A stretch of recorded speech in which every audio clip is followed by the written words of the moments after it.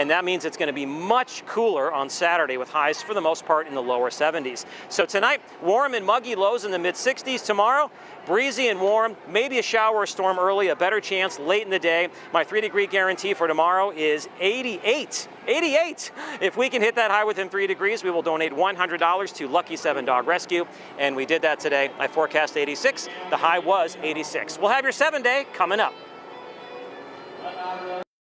Across the country, the average price for a gallon of gas has fallen for 70